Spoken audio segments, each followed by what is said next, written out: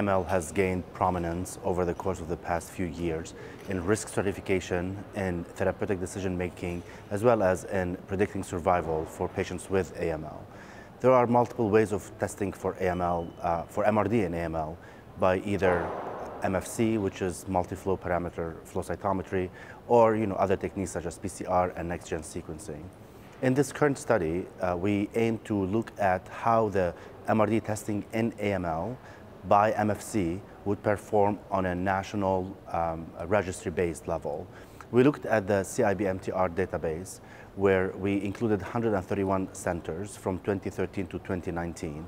And ultimately, we had 2,544 patients that were included in this study who had AML in CR1 and who underwent allogeneic stem cell transplantation.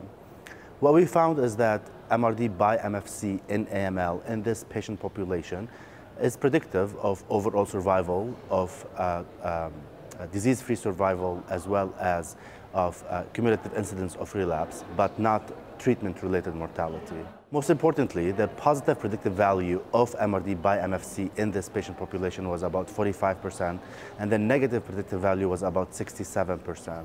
What we found as well is that about 16% of patients who relapsed at 1 year and 14% in the overall cohort had MRD by MFC negative testing prior to stem cell transplantation.